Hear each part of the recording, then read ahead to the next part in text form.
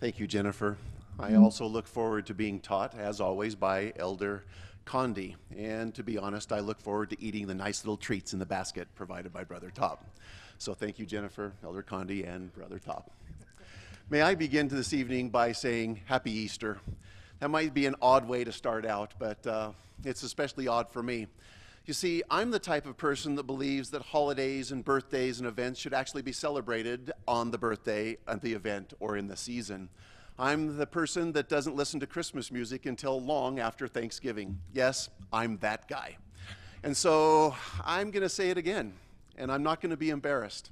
As unusual as this might be for me, Happy Easter. It is my hope and prayer that we might have Easter more often than not. That it's not just a single Sunday that we celebrate the Easter season, but it could be every Sunday that we celebrate that. So I think that that's an important way to begin, especially on a conference discussing such a wonderful time. Elder Richard G. Scott reminded us that Easter brings thoughts of Jesus, his life, his atonement, his resurrection, his love. Now, it's my plan to focus on the third element of Elder Scott's statement, and by doing so, I hope that we might better understand the Savior's love. Now, unfortunately, I fear that this is much easier said than actually done.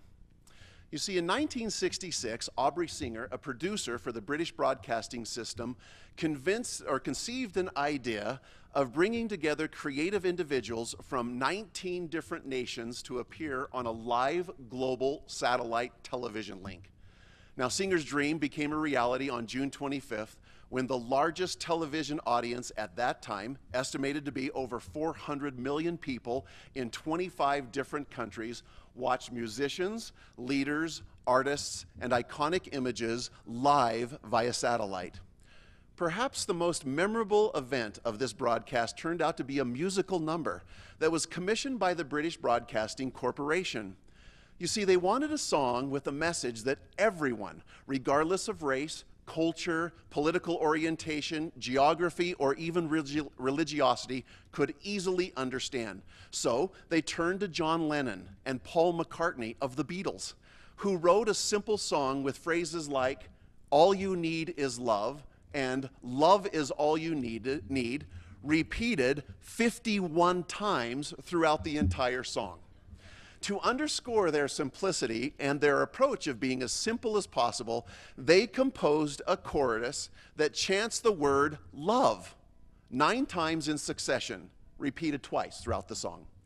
Now, it would be difficult to create something more simple.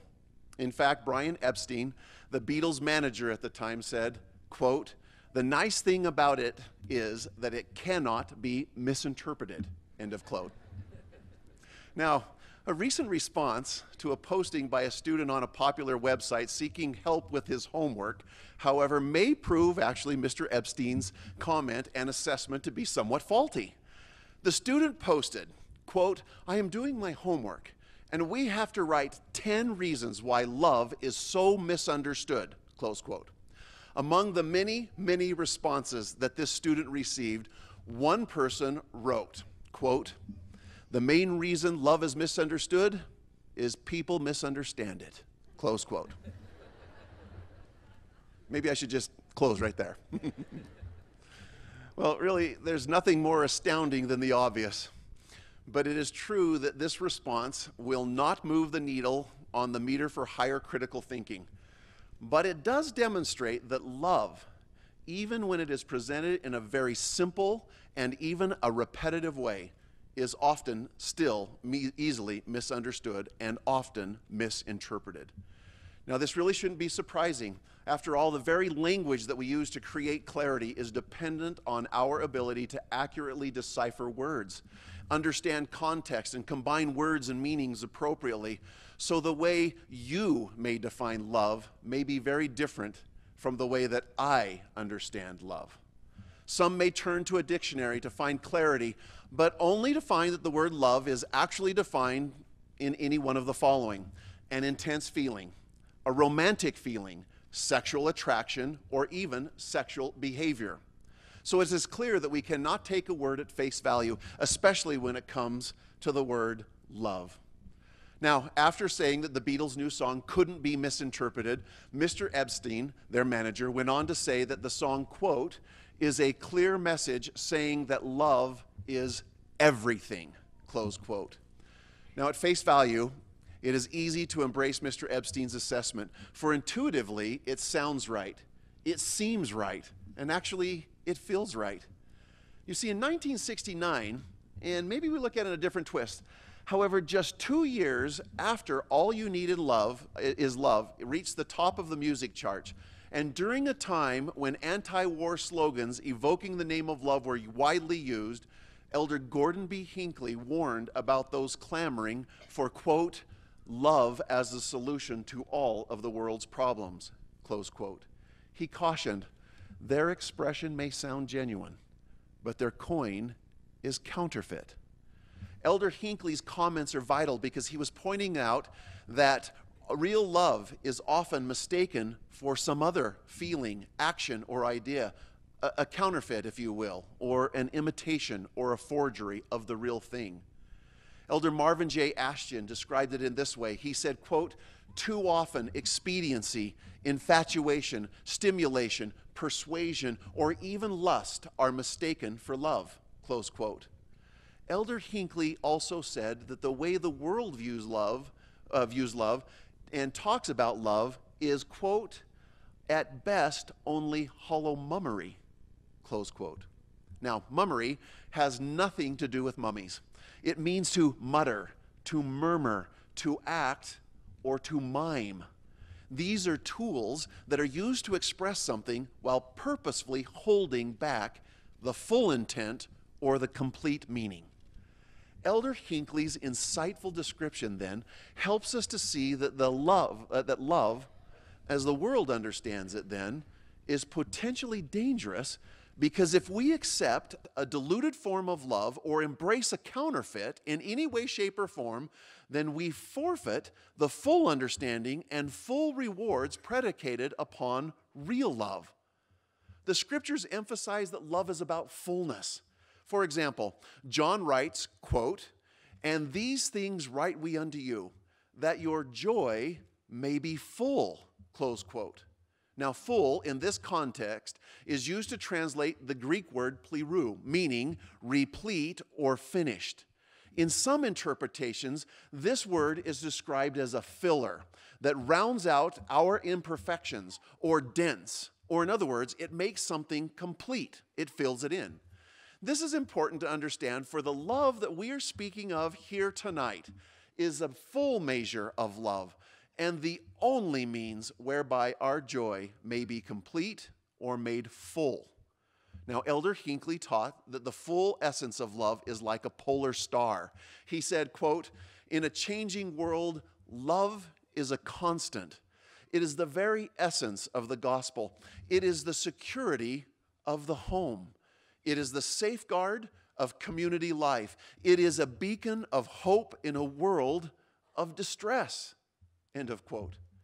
Now, some of you may be thinking, quote, see, Gordon B. Hinckley, the Beatles, their manager, they were all right. Love is all that you need. But remember, though, that the love that Elder Hinckley is speaking of here may not be the same type of love or the love that others are thinking about. You see, when seeking true love, we must recognize that the night sky is actually filled with a myriad of unfixed stars, counterfeit polar stars, each fawning for our attention as if it were the sure and guiding light. But these counterfeits can provide some measure of illumination and some measure of guidance. But only the one star, the polar star, provides the constant answer for an ever-changing world. The scriptures tell us that the full essence of love suffereth long, and is kind, and envieth not, and is not puffed up, seeketh not her own, is not easily provoked, thinketh no evil, and rejoiceth not in iniquity, but rejoiceth in the truth, beareth all things, believeth all things, hopeth all things, endureth all things. Now, so important is this authentic form of love that those who are not found possessing it in the last day are, as Moroni would say, nothing. For love in its fullest sense is free from the world's delusions, from wickedness, and as Gordon B. Hinckley described, quote, savors of the sweet, all-encompassing love of Christ, close quote. No wonder Moroni called this love the pure love of Christ.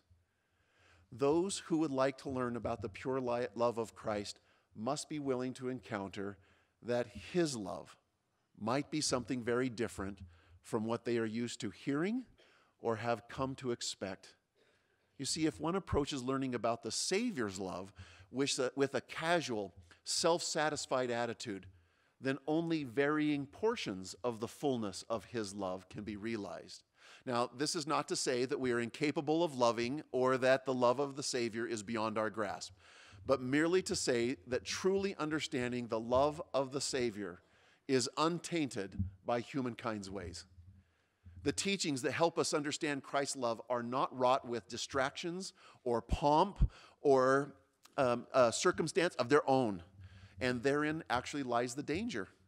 With such a clean and simple approach to love, even the saints are tempted to spruce it up a bit, to add our own agendas, to become satisfied with status quo, or simply allow the views of the world to define our understanding of real love. But when properly understood, however, the pure love of the Savior provides direction for all of mankind. The Scriptures connect the fullness of love not with casual emotions, affection, or even passion, but with God. For example, John wrote, "For love is of God." And to ensure that he was not misunderstood, John emphasized yet another time, God is love. This means that if one desires true and pure love, one must desire God. Herein is love, the Scriptures teach. Not that we loved God, but that he loved us. Although love is intended to be a reciprocal relationship, we must first understand that the pure love of God is not contingent upon our love for him, for love begins with God and not with us. John explained that, quote, we love him because he first loved us, close quote. So rather than considering these statements as a reason for us to love God, however, we can see that John's point is that love begins with God, and his love is what allows us to love. Let me say that again. It's what allows us to love. Not only him, but everything. Because the love of God is the genesis of our ability to truly love, we need to understand that if we remove God from love for any reason, then we forfeit the ability to practice love in its fullest sense. So how we embrace the world, whether with unabashed acceptance or with flirtatious encounters with all of its subtleties, actually creates boundaries between God and us. James, the author of the Epistle of James, wrote, quote, whosoever there will be a friend of the world is the enemy of God, close quote. So when we entertain that which removes God from our lives, it is not his love for us that decreases, but the presence of his Spirit that diminishes. C.S. Lewis emphasized, quote, the great thing to remember is that though our feelings come and go, God's love for us does not. It is not wearied by our sins or our indifference, close quote. Although God still loves us, our understanding and ability to true love is forfeited because of our loss of the Spirit with us. You see, where God is not, love in its fullness cannot be. With the inseparable connection between love and God firmly established, we can now turn our focus to what the love of God is and how it is manifest. The Scriptures tell us, quote, in this was manifested the love of God toward us, because that God sent his only begotten Son into the world, that we might live through him, end of quote. You see, according to John, the love of God is made known through Jesus Christ. including those wondrous Easter events. This means that Christ, being commissioned of the Father, is the manifestation of the fullness of God's love to all mankind. So how might we fully embrace the pure love of God and Jesus Christ? Well, the scriptures remind us that, quote, love is of God, and everyone that loveth is born of God and knoweth God, close quote. So in order to receive and exercise God's full love, we must be born of God. The prophet Moroni pleaded with those who would hear his message to, quote, pray unto the Father with all the energy of heart, that ye may be filled with this love, which he hath bestowed upon all who are true followers of his Son, Jesus Christ, that ye may become the sons of God. End of quote. Elder Bruce R. McConkie stated that the sons and daughters of Jesus Christ, quote, take upon them his name in the waters of baptism and certify anew each time they partake of the sacrament that they have so done. Or, more accurately, in the waters of baptism, power is given them to become the sons of Christ, which eventuates when they are in fact born of the Spirit and become new creatures of the Holy Ghost. End of quote. We can receive the fullness of God's love only by entering into a covenant relationship with Jesus Christ. So by maintaining our covenantal status, when we are born of Christ, and thus we become the sons and the daughters of Christ. Whether the discussion is about becoming reborn or becoming children of Christ, Christ will always be at the center of these discussions. You see, as sons and daughters of Jesus Christ, we have covenanted to keep his commandments. Jesus taught, quote, if ye love me, keep my commandments, close quote. Now this means and implies that we will keep his commandments because we love Jesus Christ. But Jesus also taught that, quote, he that hath my commandments and keepeth them, he it is that loveth me. And he that loveth me shall be loved of my Father, and I will love him, and I will manifest myself to him. End of quote. You see, when we keep the commandments, we find that Jesus Christ manifests himself, or in other words, makes himself known to us. This simple concept presents an interesting situation. Many of those who keep the commandments do so because they already love Jesus Christ. They, according to prophetic blessing, will have a manifestation of Christ. He will make himself known to them. But consider these verses applied in other circumstances. So what of those who have not yet come to love Christ? Are they to obey Christ's or God's commandments and be obedient as well?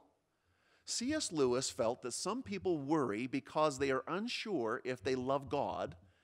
And so when those people don't know if they should keep the commandments because they're not sure if they love God, he said concerning these individuals, quote, they are told they ought to love God. They cannot find any such feelings in themselves. What are they to do? Act as if you did.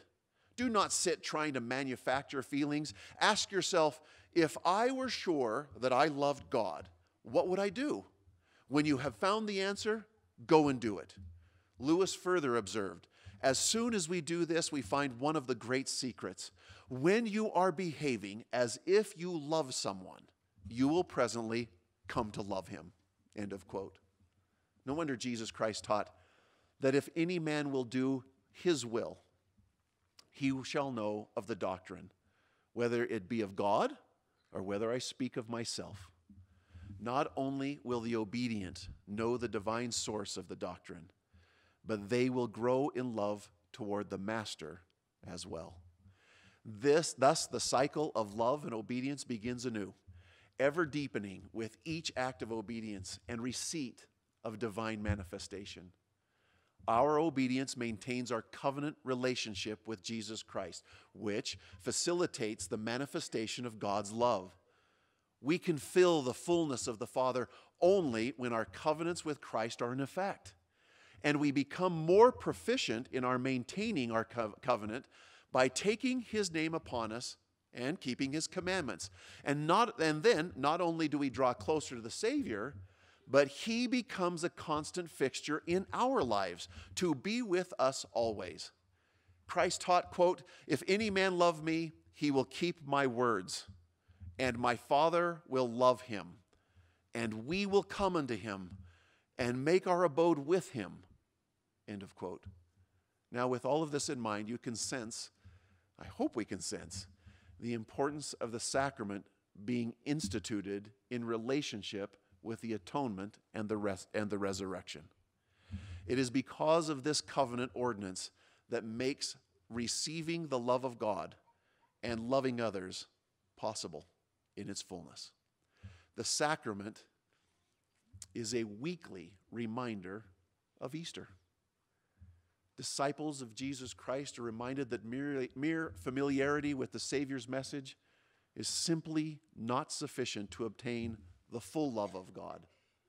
"My little children," John counseled, "let us not love in word, neither in tongue, but in deed and in truth." President Howard W. Hunter taught, quote, "Merely saying, accepting, believing are not enough. They are incomplete until that which they imply is translated into the dynamic action of daily living." Close quote. Loving others is regarded as the badge of Christianity. After all, Christ taught, "By their fruits ye shall know them." But he also taught, "By this shall all men know that ye are my disciples, if ye have love one to another." But his commandment was not merely to learn to love others, but to love one another as he has loved you, that ye also will thereby love one another. So as we consider the depth of the love that is God's to give, it is really quite amazing to think that it has been made available to us. The scriptures teach that we perceive the love of God because he laid down his life for us, and that the love of God is manifest toward us because God sent his only begotten Son into the world so that we might live through him. It is true that Easter focuses primarily on the atonement and the resurrection, but we must never forget, as this scripture points out so well, that the atonement and the resurrection are the fruits born of pure love. Such love is fitting to be at the center of an Easter celebration. And while some may debate the origin of the name Easter, I can't help but consider the possible connection with the German Oster, or I like to say Öster in Danish, meaning, same thing as in German, east, or even perhaps more importantly, symbolizing the rising of the sun. This is also connected with the old Teutonic form, meaning, quote, "first to stand," or resurrection, close quote. I really like this connection because for me, Easter is a time of rebirth. It is the light of a new day, of a new life. It is a time of standing after being knocked down. In other words, it is a commemoration of events that change us, that make us new. Paul taught that if any man live in Christ, he is a new creature, and old things are passed away. Behold, all things become new. You see, the Savior's mission and sacrifice, his Easter mission, if you will, in some miraculous way changes not only how we love and act, but also who we are. The atonement in some way, wrote Elder Bruce C. Hafen, apparently through the Holy Ghost, makes possible the infusion of spiritual endowments that actually change and purify our nature, moving us toward that state of holiness or completedness we call eternal life or godlike life. At that ultimate stage, we will exhibit divine characteristics, not just because we think we should, but because that is the way we are. End of quote. Jesus Christ, the love of God, provides hope for salvation. No wonder John exults, quote, "There is no fear in love, but perfect love casteth out fear, because fear hath torment. He that feareth is not made perfect in love." Close quote. Thank goodness for Easter, a time to push away fear and to be filled with pure love. So when the scriptures ask what manner of love the Father hath bestowed upon us, it is clear that the answer is of love, but not a counterfeit love, nor a portion of love, but a fullness of love thereof. This is a full measure of pure love that is founded in God. It is from God that all love springs forth. We learn that Jesus Christ is in reality the love of God, and thus we can feel the fullness of God's love as we enter into a covenant and become born of Christ. We reciprocate the Savior's love by keeping the commandments and by loving others. It is because of the ultimate sacrifice, the fulfilling of the mission of Christ, that we are able to become new creatures and thereby love others as Christ loved us. This is the only way to find the love that will guide and direct our lives for peace, dispose of fear, and bring us to a fullness of joy, to be filled with the pure love, even Jesus Christ.